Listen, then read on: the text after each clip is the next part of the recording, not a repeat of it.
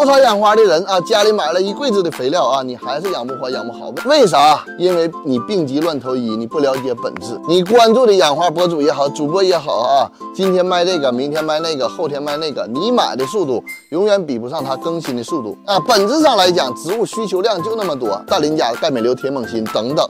10几种元素加上植物能够直接吸收的一些小分子有机物，你要了解谁吸收肥料啊？绝大多数这个肥料啊，它以离子的形态被根系所吸收啊。第一个，你知道根系吸收肥料啊。第二个，你要了解谁把这些氮磷钾钙镁硫铁锰锌转化的，那么是谁？是叶片，是谁？是光照。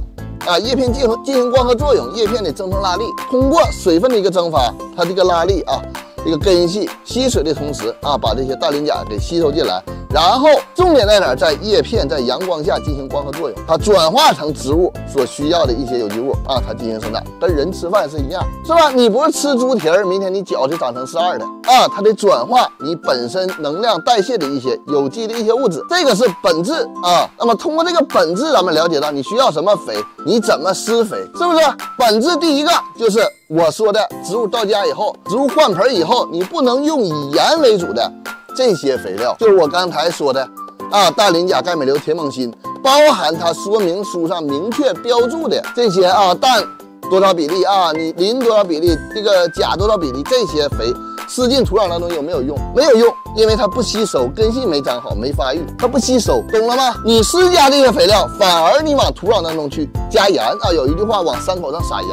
那么对植物根系来说就是这个意思啊，增加它根系的一个负担，增加土壤的负担，它排不出去，吸收不了，转化不了，所以说施加以后没有用啊。如果土壤当中盐分含量高，它反而根系不生长，甚至啊一个反渗透压的一个作用啊，它根系失水啊，烂根腐烂死亡。所以说咱们到家以后先养什么？先养根儿，你把土壤环境给它调好，通过换土可以调节土壤环境，通过施加有机肥，咱们可以调节土壤的一个环境。所以说我经常推荐咱们用这个什么咔咔长根的微生物有机肥，它是干啥？它就是刺激植物长根，调节土壤环境啊。首先你要保证根系在你家能发出来，它新根发出来以后啊，这个植物给你一个表现就是什么？它黄叶停止了，交尖停止了，新芽开始正常生长了，这个就代表植物毛细根的一个生长。植物毛细根生长出来以后啊，首先咱们适当的调节植物的一个光线啊，光线往明亮的地方调一调，然后咱们再补充以氮磷钾钙镁硫铁锰锌为主的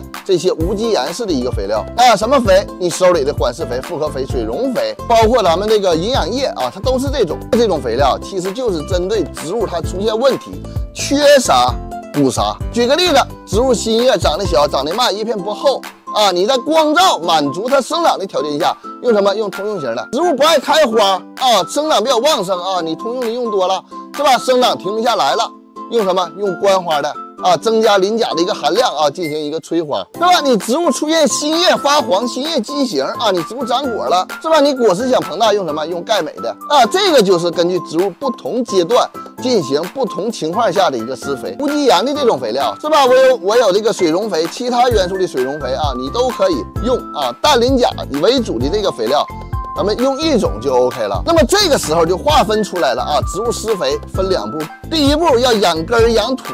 哎，以植物土壤环境、植物发根为主，我推荐的就是咱们微生物有机肥，是吧？第2步，植物长势变旺，配合用什么氮磷钾为主的缺啥补啥的这些肥料，因为它们都是号称快速吸收的一种肥料，这样就比较清晰啊。但是有前提，就是你光照条件能够满足植物正常生长，是吧？不然你施肥是无效的，是没用的，它转化不了啊。你给它来2斤。啊，它吸收不了，转化不了，这植物死亡了，烧死了，烂死了。那么第2步就是根据不同季节咱们进行施肥啊，比如说夏季、冬季啊，植物生长慢，你需要把氮磷钾为主的这些肥料，你给它适当的拉长浇水周期，它只要正常生长，你就是可以用就 OK。注意这个浓度啊，注意这个使用周期，是吧？你像春天、秋天，植物嗷嗷长，是吧？叶片越长越大，你要适当的增加一些浓度，增加使用频率。举个最简单一个例子，你更好理解，比如说茶花，当季是它花苞大量的集结的一个时候，包括蓝莓啊开始催花的时候，那么这个时候你营养液你浇水就可以带，因为它长势比较快啊。你光照供应的情况，它转化比较快，这样它吸收的比较多，是吧？吸收多，转化多，白天温度高，它进行光合作用积累的多，晚上温度低，它消耗的少，是吧？这样这个糖分啊、养分就在植物体内存储，进行叶片的快速的一个生长，包括花苞的一个这个形成啊，花芽的一个分化，甚至后期开花爆花啊。夏天植物状态不好保命的时候，你把这些无机盐这些肥料给它停掉啊，哪怕你浇清水保住它的命啊，你也不要指望说我用这个氮磷钾啊，我这缺氮了啊，缺铁了，使劲往里怼啊，反而死亡。这个就是正确的施肥方法。我做自媒体啊，3年的时间，我主要卖的就是土、微生物有机肥加营养液。啊，因为这些我养很多花都完全够用了，是吧？我养2万盆花都没有你们养几盆花一柜子肥料那么多那么杂。了解本质才能用好啊！别忘了点赞关注啊！